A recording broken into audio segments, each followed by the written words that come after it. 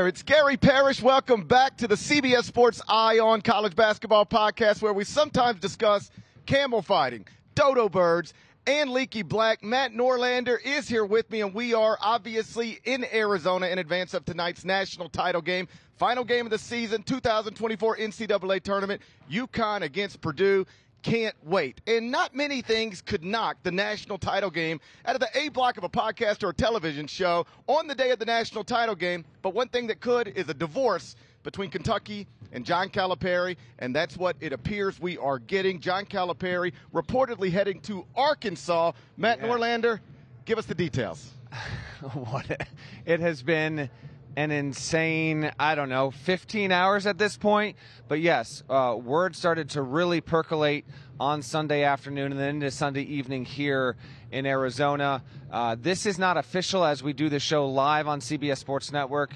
Shouts to everyone watching live, and obviously if you're getting to the pod afterward, we appreciate you so much. But Calipari headed to Fayetteville. Reports are that he's going to meet with the team, his Kentucky players, later this Monday afternoon, and then a deal is thought to be finalized here before we get out of Monday, Tuesday at the absolute latest. It is the national title day, so maybe they wait one day to make it official, but here we go. I'm told 5 years, somewhere in the neighborhood of about $8 million per year.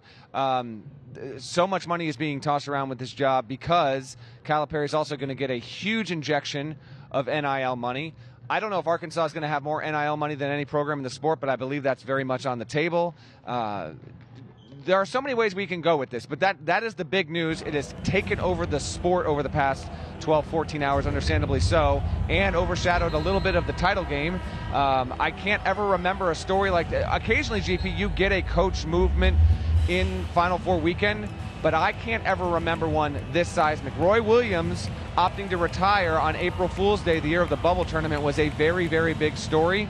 But even that pales in comparison to this because he's remaining in the sport and he's hopping from one SEC job to another, and not just one SEC job to another. He's leaving a top 3 gig in college basketball to get a fresh start and a new lease on life in Fayetteville. He's the rare coach who has won a national championship at a school and then leaves that school for another college job. This does not normally happen in this sport, but it is happening with John Calipari. So the obvious question is why? Why does John Calipari want to move to Arkansas? Why does Arkansas want John Calipari? Why does Kentucky celebrate this departure? I think this is one of those developments where I don't know that it'll work out well for everybody because, as always, we'll see. But I think in theory, this is a situation where everybody gets what they want.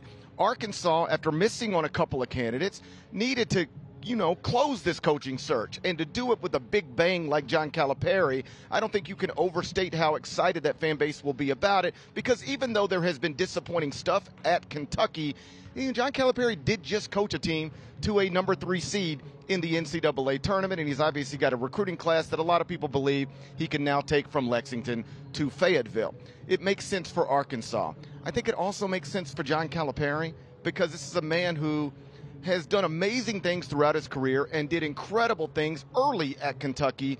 But since he went to the Final Four in 2015 with what was an undefeated team at the time, he's never been back. 9 straight years, no trips to the Final Four. That is the longest he's ever coached in college without going to a Final Four.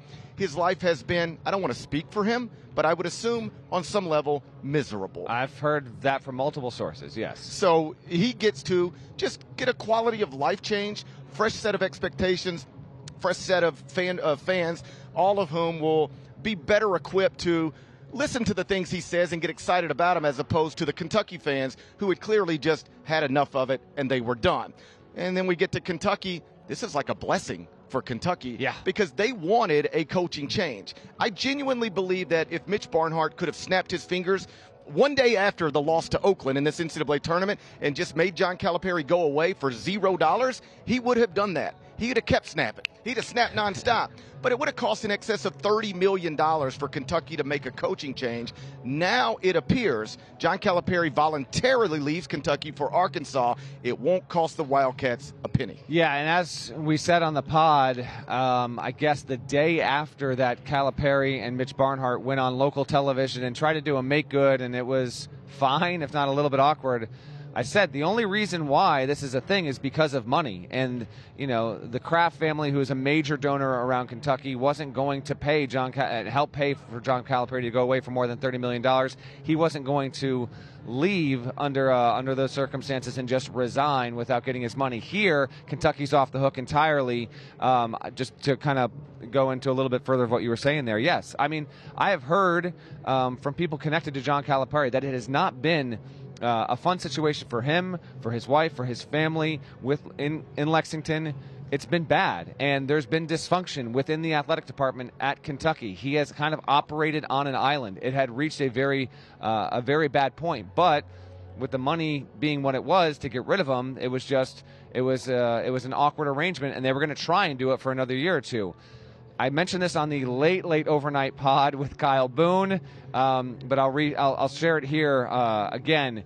What's crazy about this is that because if you really want to peel back the reason why we're here, it's because a bunch of really, really, really rich people connected to SMU were not satisfied with the idea that their program would get left behind in conference realignment, so they took a deal in pushing hundreds and hundreds of millions of dollars into SMU just to get into the ACC. And because of that, SMU then was unsatisfied with Rob Lanier running the program in a transition year because it's going to join the ACC. Yes, reminder, SMU is going to the ACC. He got fired after 2 seasons and making the NIT, a move that was criticized. That prompted Andy Enfield, after about a week of dawdling, to finally get up and make the move to SMU. That opens USC, which then triggers Eric Musselman to be the top target out of Arkansas after a few days of flirtation. Musselman then makes the move. It opens up Arkansas. There was some Beard. I was told boosters were influential in trying to get Chris Beard to Arkansas. That fell through. Jerome Tang got really, really close at the altar. Ultimately, he decided to double back and go to Kansas State. And from there, it all bubbled up because, as I was told, I was told this by a source more than a month ago when, and I revealed this late Sunday night, John Calipari he was intrigued by the Ohio State opening. Now, it never got too far down the road because of a number of factors, but if you could have, snapped your fingers and told John Calipari you can be the coach at Ohio State a month ago, he would have done it. But it never materialized. But as that was kind of going on behind the scenes and we were waiting to see who was getting the Ohio State job, someone said, hey, listen, if ever a job came open, the sneaky one that he actually likes is Arkansas. And it's wild to think a month later, the circumstances that unraveled, that enabled this to happen, him being close with the Tyson family and them getting it done, I'm told they are prepared to put millions and millions to keep the Arkansas program relevant, top 10 good. We'll see if it happens. That's just a little bit of a behind the scenes. I want to throw it right back to you, though. Do you think Arkansas is poised with John Calipari to have a stretch here? Let's call it 4 or 5 years. It's expected to be a 5-year deal. GP, do you think that Arkansas, you can see what they did recently under Muss, and they had a letdown year, and that's why we're here to begin with. Do you think that he can get them to sustained relevance? We know he's going to get players, but 3-4 years from now, when you and I are talking on this show, are we talking about an Arkansas program that has made deep runs in the tournament, an Arkansas program that has multiple top 3 finishes in the SEC? Because I think it's a valid question and very intriguing. There's a lot of hype around this. There's a lot of buzz. I get all that. You're getting him for a lot of reasons. I'm wondering if he can have a strong finish to his career amid, obviously, a shifting landscape within the SEC, Texas and Oklahoma also joining. That's going to be a 16 league starting next season. Well, it is interesting that the past season of Eric Musselman at Arkansas was obviously not great. Every other season was pretty good. I don't know that John Calipari will be able to match the early success that Eric Musselman had, although I wouldn't rule it out because he's going to have players. But here's the problem with that. He's always had players. That's never been the issue. So I know if you're an Arkansas fan right now, you're looking at this and going, we are giving a Hall of Fame coach, a man who has been at the tip top of this sport for a long time, all of the resources he could possibly need to build and run the best basketball program in the country. And you know what Kentucky fans will tell you? He's had that. Mm-hmm. We'd give him that too. Yep. And we just lost to Oakland, and 2 years ago we lost to St. Peter's. So good luck. That's the conversation in Lexington right now. I do think, because when you talk to people who have been close to John Calipari in recent years, around John Calipari in recent years, folks who are based in the Lexington area, my history is well documented. I was John Calipari's beat writer for 4 full seasons at the Commercial Appeal in Memphis. I spent a lot of time with him then.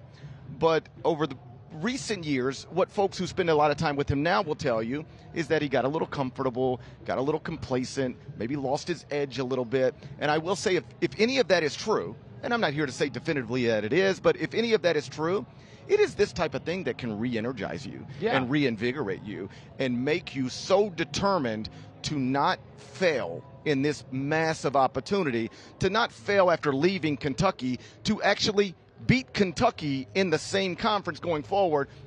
That I could see if any of the complacency or comfortability were real issues with him, that stuff can get knocked away really quickly and he can go full speed ahead. So you tell me anybody in America, any coach in America, with few exceptions, are going to have all of these resources. I'm going to assume they're going to be relevant, but will he take Arkansas to where he once took Kentucky?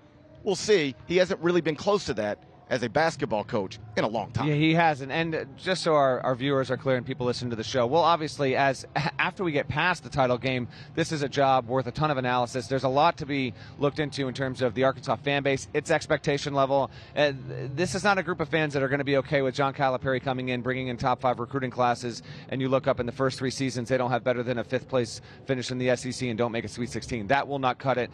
That will be intriguing to see how that develops and the staff Calipari brings with him from Kentucky, who else he adds, and the players they get, and if that freshman class comes along with them. Real quick on the Kentucky end before we get to candidates here, fan base is obviously thrilled. We said it before. We said it multiple times on the show. They were done. They were fed up. They were not thrilled with the idea that we'd have to endure this. It was a wonderful time. He won a national championship. Hadn't been to a Final Four in 9 years. The expectations are high. It's as pressurized of a job as any. But I think this is really, really healthy for both sides. I want to emphasize this. For Calipari to get a new start, a new lease on life, a change of scenery, I think is very, very good for him. It's also very good for Kentucky to have someone else new come in. Who that name is remains to be seen. The program, it can and will get back to a place of glory, okay? And it's really not that far removed from it, period. We're talking about March disappointments overall. We wait and see on the guy that gets it and how he runs it. And we'll talk candidates in just a second again. But to me, what's important is you need someone who understands the fan base, understands what the job is, the history, but also what it can be, and has some sort of split between having some of the stuff that Cal had in terms of handling the job because it's very hard, but you also absolutely have to be your own person and know how to run Kentucky in this era. And to me, it's a little bit of a tough needle to thread, and I think they can nail the hire just as easily as they can miss on it, because as you well know, just because you're Kentucky, it does not guarantee you're going to have success even if you hire a big-name coach. It doesn't matter. We've seen coaches at North Carolina not do so well, at Kentucky not do so well, at Indiana not do so well. Regardless of where your program is in the pecking order of college basketball, the wrong hire can send it the wrong way very, very quickly. Don't believe me? If you're a Kentucky fan, look across the state of Louisville. Yes, or look at the guy who was there before Calipari. Billy Clyde Gillespie. Yes. And, of course, to your point, I do think this is maybe not the one job, but certainly the biggest job in the sport where personality does matter. It is something that if you're Mitch Barnhart, that administration, you have to know who you're hiring, not just look at career records and career accomplishments in Wikipedia pages. You need to know who you're hiring as a person and know that they can handle what is an impossible situation when things get a little bumpy. And anytime things aren't operating way up here, they are by definition bumpy. So let's talk candidates now. Obviously, you see Kentucky fans' wish list, and it starts at the tip top with a guy, it seems, that is coaching later tonight in a national championship game. That is Dan Hurley. I'll keep this simple. Obviously, if you could hire Dan Hurley, you should do that. He's amazing. He's a future Naismith Memorial Hall of Famer, and he is, barring a surprise tonight, about to be a 2-time national champion. Respectfully to the Kentucky program, I'd be surprised if Dan Hurley wanted to leave UConn for Kentucky. Yes. So then you move on. You call Jay Wright if you want to. I certainly would. But, again, Jay Wright has shown no indication that he wants to get back into college basketball coaching. So I do believe there's some big names at the top that you do your due diligence. Send a text. Yes. But once they say politely that they're going to pass, then you get to maybe a Billy Donovan, who, of course, is with the Chicago Bulls right now, but that's not going so well. I would make that phone call. I said no to Kentucky twice before, by the way. But under different circumstances. Correct. Yes. These are very different circumstances Billy's living in right now. And I do think this is important to realize. Among the reasons that Billy Donovan was eager to get out of college basketball when he did is he was fed up with the recruiting aspect of it. Yeah, look at it now. Okay, but now it's more transactional than ever. True. And like all out in the light for the most part. Like you don't have to work in the dark and work in the shadows and, take AAU coaches. But you got to work more. But no, you have to have money. Yes. You have to have money. Yes. But when I talk to college basketball coaches now, they say that when they used to go into living rooms, it was about style of play, about history, about your roster, about your facilities. And now when you walk in, they really just want to know if you got $100,000 or $300,000 for them in NIL. So I actually think that if you've got the resources, makes it easier to recruit. You don't have to show up to every grassroots game to show you're present. You just have to have the most money at the end, and that stuff will work a lot like NBA free agency does. So if I'm Billy Donovan, I'm a little more interested in college basketball under this format, but I'm not Billy Donovan, so I'll let him speak for himself some other time. But just for the sake of the conversation, let me ask you this. I just listed 4 dudes. You think any of them could be the next head coach at Kentucky? Could be, obviously possible. I'm going to say no. I would lean no among the Jay Wright, no shot. Dan Hurley, I think it would be a terrible decision for him. He is where he should be, and he's about to coach UConn in a second straight national championship game, arguably the best UConn team ever. Billy Donovan, and then was there a fourth in there? I think I listed Dan Hurley, Jay Wright, Billy Donovan, and if we assume those 3 all pass on the opportunity, the phone call I would make, and I know the buyout is big, it's reportedly $18 million. Yes. I would make Nate Oates at Alabama tell me no. He's already been operating arguably the best basketball program in that conference for the past 5 years or so. He might say no. But if I'm Kentucky, and I know that number's big, $18 million, but look at what Arkansas just invested in basketball. Are you going to let Arkansas out-invest you in basketball? And you just saved, and I know it's not quite this way, but in theory to get rid of John Calipari, if you want to do it, it's going to cost you more than $30 million. Now it costs you nothing. If I'm Kentucky, I am absolutely, if those first 3 guys are just not interested, Nate Oates is going to have to tell me no. Scott Drew might even be ahead of Nate Oates because he has a national championship. That's certainly a name to monitor there. Those are some of the bigger names. If you're watching on TV, we had names there before. And there's a lot out there. Rick Pitino, I got told by a source late Sunday, Mitch Barnhart would not lean toward hiring Rick Pitino, but there will be people with loud voices, big money, undeniable influence around the program, around the state, that will push to say, hey, we sure we don't want to bring him home and close out his career? We sure that he's good with finishing out at St. John's and not coming back to Big Blue Nation? I don't think it's crazy. It's not if that I mean, there's a lot going on, GP. I will entertain that if it actually becomes something on the table, but just know that could be in the wind in the air there. We also had, I don't know if Buzz Williams would be a viable candidate there, but his name's been out there. Bruce Pearl is someone who has the makeup to handle a job like that, has made a Final Four. There's a lot. Here's the thing about Kentucky, and you'll notice it's been different than when the Ohio State job came open, and when the Louisville job came open, and when the Michigan job came open. When those jobs came open, you didn't have potential candidate lists, target lists that were like this. Kentucky is different. Doesn't mean that it won't get a no from option 1, 2, 3, and 4. But I do believe eventually someone's going to be offered a significant contract, somewhere $8 to $10 million annually, to coach this program, this prestigious program, to follow John Calipari, and they're going to say yes. Doesn't mean they'll succeed. Doesn't mean it's going to be easy. Doesn't mean they're guaranteed to have all of this glory and be as good or nearly as good as John Calipari. But it's a massive opportunity, and you will be welcomed with open arms by a fan base that is ready for it. I would even say, like, Mick Cronin, he might be a name with a high buyout that's at least on the list. The list is more than 10, 12 names deep. I'm told that Mitch Barnhart, as of our tape time here, has not formally reached out to potential targets or representation yet because they're waiting for Calipari to formally inform the school, which, unless it's happened in the past 25, 30 minutes, still has not happened and still has not met with his players. But a blockbuster, earth-quaking type of news story Sunday into Monday here in College Hoops. Again, the reporting is that John Calipari is going to meet with his players at his home this afternoon, and then all indications are that he will be introduced as Arkansas's next head coach at some point later this week. Let's move on to the national title game. Let's go. Can we talk hoops, baby? Purdue and UConn tonight. It's the 2 best teams in the country. Can't wait for it. We'll jump into it next on the Eye on College Basketball Podcast. We're here on CBS Sports Network.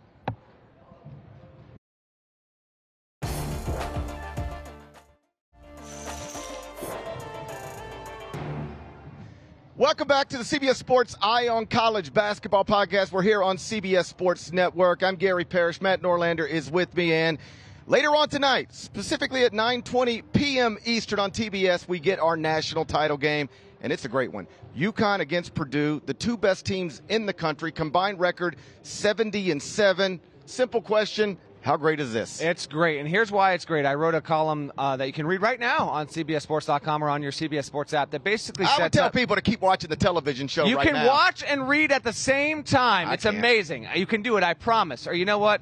Read it once we're done on the show here. It is, the stakes here I think are amazing because I think we are guaranteed an epic finale. I don't know if the game will be close, but guess what?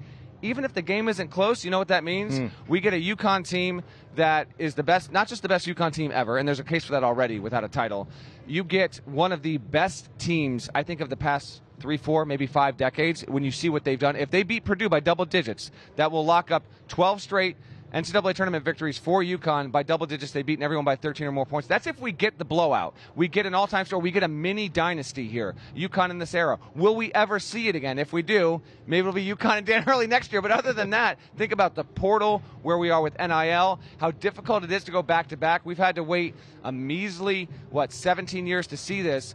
But might we have to wait another 30, 40 after this? That's what's on the table to me if they win big.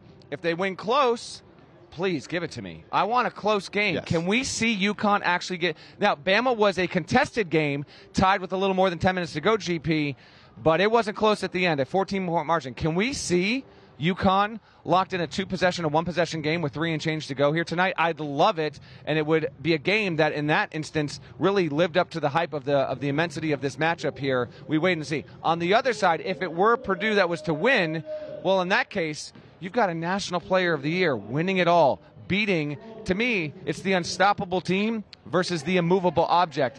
And Purdue getting one of the larger upsets in terms of point spread, not the biggest, but one of the largest we'd ever see, and Matt Painter and Purdue winning a first national championship, doing it in epic fashion by beating this UConn team, which has been unbeatable in the tournament. Those are the stakes to me. It's why, in my opinion, this is as tempting and tasty of a title game matchup as we've had in a long time, because no matter how it ends, it's going to be an amazing story and an epic finale. What are your thoughts? UConn is a sizable favorite. I will say most of the computers and the predictive metrics have this game closer than the betting markets have it. So I'm hoping for a classic. On paper, it should be. 2 number 1 seeds, 2 teams that have been at the tip top of the sport from November through this day.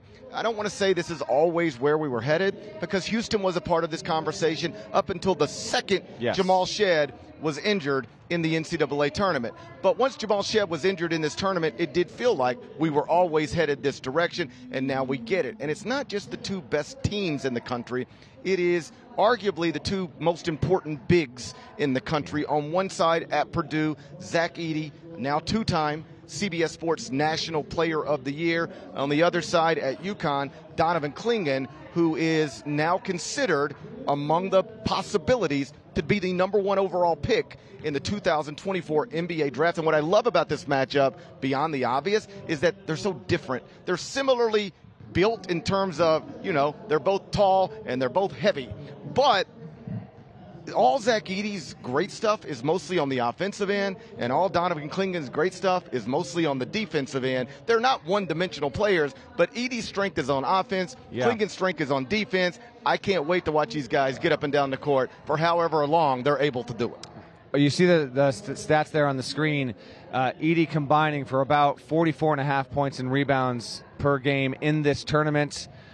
We talked about it on a recent pod, but let's tee it up again. Over, under 44.5 combined points and rebounds for Edey against Clingan tonight, who they're obviously going to try and induce into some foul issues. That's an early plot line to watch, but I figure you're going under because it's a gaudy number. But again, that's what he's averaging, although he's never faced a big like Clingan. That's what I would say. If that's what he's averaging against non-Donovan Klingans, for lack of a better phrase, then how is he going to get that against Donovan Clingan? To be clear, I won't be surprised if he does, but like if I had to put a mortgage payment on it, I would take the under on that. In terms of big men matchups, it's arguably the biggest we've had, and we've had a lot of big ones over the years, but the one that stands out in my memory is the Roy Hibbert-Greg Oden big man matchup. Our colleague at CBS Sports, yes. Roy Hibbert. And big Eagles fan, by the way, I hear. Roy Hibbert is the best. Loves him some Eagles. He's the best in the business. And just so we're clear, not Philadelphia Eagles. No. Like Don Henley. Take it to the limit. One more time. There we go. So you get this situation where it's a massive matchup between bigs, perhaps the biggest since Greg Oden and Roy Hibbert met in the Final Four. Obviously, Ohio State and Georgetown. Greg Oden goes on to be the number 1 pick in the draft. Roy Hibbert goes on to be an NBA All-Star. What I remember about that game, sitting courtside, is that the whistles were rough early. Roy Hibbert was in foul trouble quickly. Greg Oden was in foul trouble quickly. Neither one of them played the final, I believe, 6:48 of the first half. Minutes were both down for both of them. I'm not sitting here saying don't call any fouls, because if there are fouls, the whistle should blow. I just hope we don't get a situation where at some point in the first half of tonight, we're looking up and Donovan Clingan is in foul trouble, Zach Edey as well. I agree, and we've got more to hit on this game, so I know we're going to get out of here real tight. But the thing I love about the bigs is the fact that it is a little bit of a throwback, and it's the first time ever in the history of the tournament there's been 2 starting centers facing off that were 7'2" or taller, and it's only the second time period that a Final Four title game matchup had 2 starting 7-footers face off. The other one is 2 of the all-time greats, Akeem Olajuwon and Patrick Ewing in 1984. Ewing was viewed as the better player in that game. They were both tremendous, but obviously Ewing was a better college player. Georgetown won that head-to-head.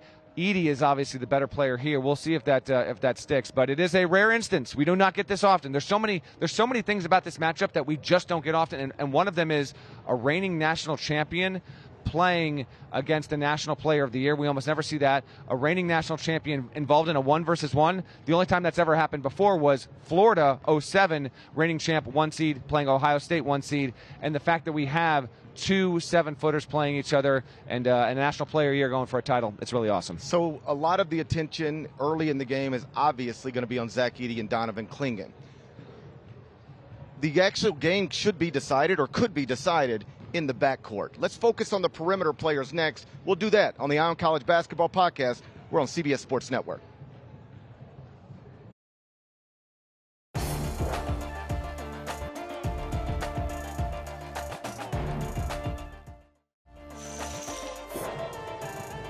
Welcome back to the CBS Sports Ion College Basketball Podcast. We are live in Arizona in advance of tonight's national title game between UConn and Purdue. We have discussed the big matchup. That's Zach Edey against Donovan Clingan. But Norlander, I really do think that this game might be decided not by the bigs, but by the players on the perimeter. And there are vast differences between the perimeter-oriented players in these 2 programs. I'll keep it simple. Purdue has great college guards, but that's what they are. They're great college guards, and they're small. UConn has at least 2 future NBA guards, and they're bigger and more athletic. Simply put, Purdue is smaller and less athletic at all 3 guard spots. Do you think that's going to be an issue for the Boilermakers? I think it can. I asked UConn players what if you took Edey off the scouting report. He's item 1, 2, 3, 4, and 5. Okay, but let's take him out. Then what are you most concerned about? And Tristan Newton, Alex Caravan, Cam Spencer, all of them said three-point shooting, three-point shooting, three-point shooting. So the physicality of Connecticut on the perimeter, Stephon Castle, how he is deployed, because Castle is a dynamite defender, and he can be assigned to different players, how he is lined up. In fact, real quick on the perimeter stuff in general, watch for Lance Jones of Purdue, because he can be a bogey on different guys tonight, and then watch Castle, who can guard different guys. The matchup battle there, how they switch, how Purdue gets success or doesn't is going to be key, because Purdue is an elite top 3 three-point shooting team in the country. UConn's the number 1 overall offense, but it's not a high level three-point shooting team. You see if you watch on the screen there, you can see that they get 5 starters in double figures, and that's obviously major. But whereas Purdue is hitting three-pointers at an outstanding clip right now heading into this game, 40.6%, that's number 2 in the country. UConn's not the same. UConn's three-point shooting sits at 36%, 61 overall. They get it done with efficiency while taking the right shot. Purdue has to shoot well from three-point range tonight. It can't get overwhelmed by UConn's physicality on the wing, and I think the play on defensive Castle, and then the reliability of Tristan Newton running the offense, GP, I think that's key. Fletcher Lawyer, He's like Cam Spencer. In fact, I hope we get. I know you're rooting for this too. Want a little trash talk, a little back and forth, because they're not afraid to talk it out there. I'd love to see that. But Fletcher Lawyer, Braden Smith, they have to probably combine. Even if Edey goes for 30-plus GP, I think Fletcher Lawyer and Braden Smith probably need to combine for at least 25 points in this game and shoot better than 35% from three-point range. It's a major, major story to watch, and not within the first few possessions. Yes, Edey, it'll start with Edey, but what they can do with their guard play is going to be huge. I do think Purdue needs to shoot well from three to win the game, and that obviously is connected to the perimeter-oriented players we're discussing. I don't think it's as necessary for UConn, but it is worth pointing out that UConn did lose 3 games this season. I know they get called unbeatable all the time, and, buddy, they look like it in the often. tournament they are. They look like it often, but they have been beaten. 3 losses, all 3 on the road, so they never lost on a neutral, never lost at home. One of the losses was at Kansas, inside Allen Fieldhouse. That's almost a scheduled loss. I don't even want to discuss that one. Let's look at the other 2. At Creighton, at Seton Hall. In both games, Connecticut shot below 20% from 3. That is the type of thing that might need to happen for Purdue to actually upset the Huskies tonight. And one last thing on Purdue's guards, it's not just that on the defensive end, UConn's size on the perimeter could cause issues. It's also just simple stuff like getting the ball to Zach Edey. It's harder to do as a smaller guard against bigger guards. That'll be something to watch in the early minutes of this game tonight. When we come back, we'll turn our attention to the coaches. Dan Hurley, Matt Painter, both of them awesome at their jobs. Both of them likely future Naismith Memorial Hall of Famers, but very different in the way they operate. We'll discuss those guys next on the Eye on College Basketball Podcast. We're on CBS Sports Network.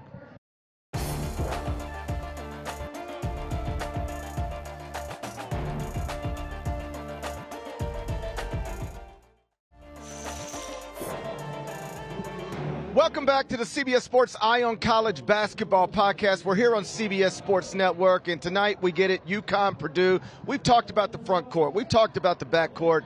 The men on the sidelines are as responsible for this matchup as anybody else. Dan Hurley at UConn, Matt Painter at Purdue. Norlander, you and I both have known these guys for quite a while now. I think we both like them a lot. Obviously, they're both excellent at their jobs. They are very different personalities, and we'll touch on that in a second. But coming into the last break, I sort of teased it by saying these are 2 future Naismith Memorial Hall of Fame coaches. Obviously, if Dan gets a second national championship tonight, that almost history says that does it. That clinches it. I mean, they should put him in tomorrow, but there are rules against it. But yes. Unfortunately, there's rules against it. With Matt, I think a little more up in the air, given that he's just in his first Final Four and doesn't yet have a national championship. But I believe it to be true. I think Matt Painter and Dan Hurley are both in the Hall of Fame someday. Do you agree with me? Yes. Painter is the best coach in Purdue history. Gene Cady, is a Hall of Fame inductee. So yes, I think he's got a real case there, and they're just absolutely outstanding. And I'm continually fascinated by how different you can win in a variety of different coaching styles in the sport still, and the way that Hurley goes about doing it and the way that Painter goes about doing it are different. But I want to be clear about this with Hurley specifically.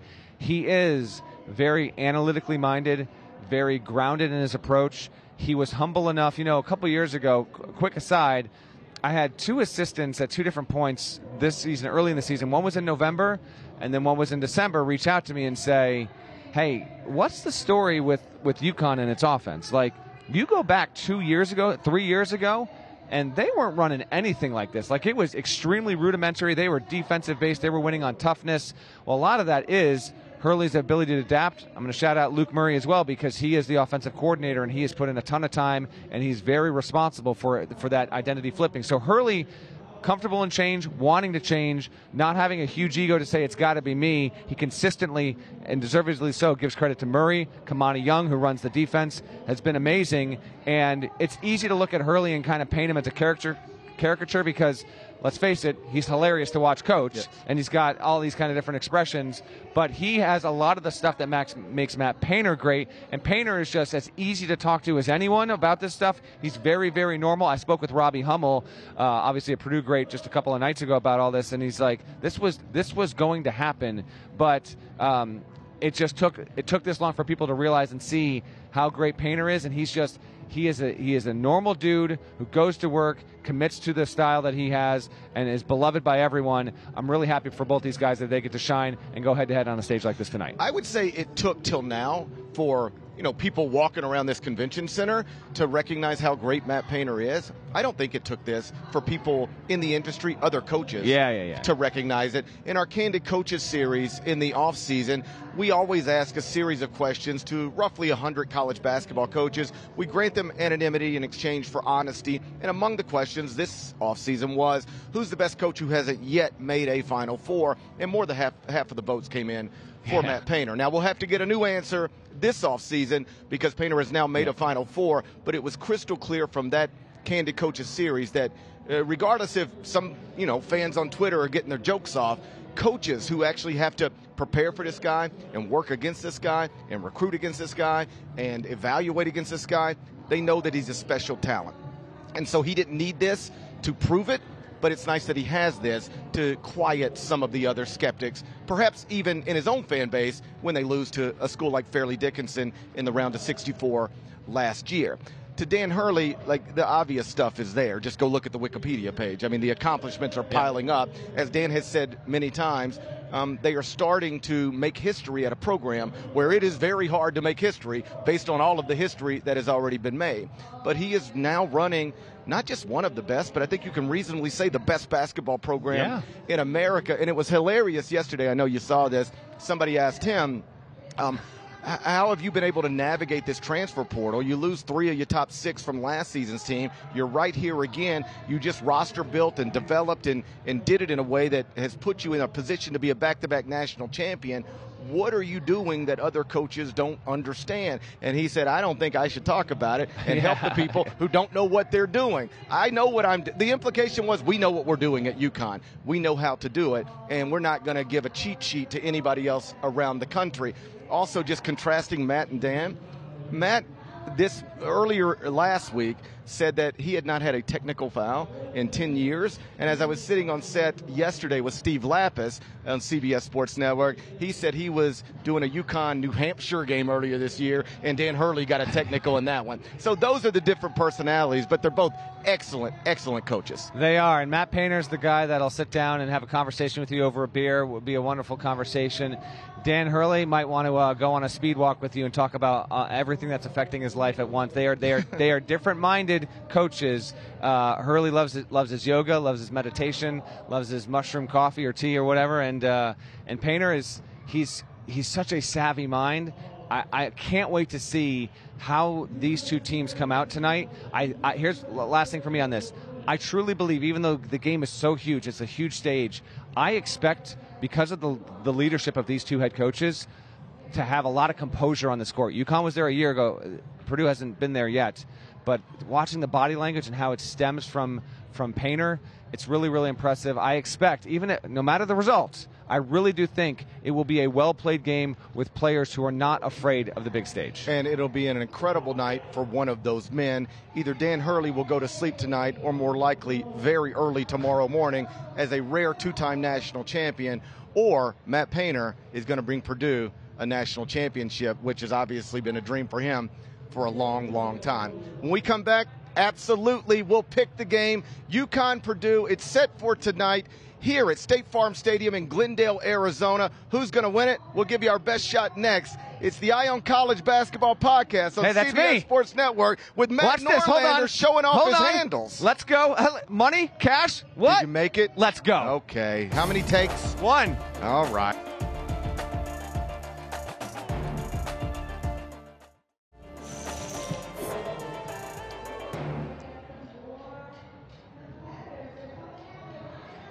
Welcome back to the CBS Sports Eye on College Basketball Podcast. It's the final Monday of the 2023-24 season. We got the final game of the 2024 NCAA tournament. It is set for 9:20 p.m. Eastern tonight. You'll watch it on TBS. It's 1 seed UConn, 1 seed Purdue. How do you see this game breaking down?